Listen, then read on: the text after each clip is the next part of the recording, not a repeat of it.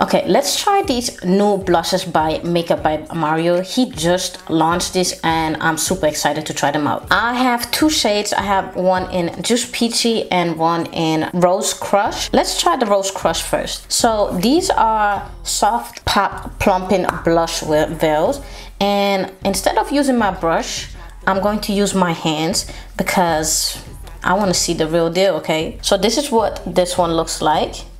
Very creamy. Okay, so this is more of a sheer blush. I think this is perfect for the summer.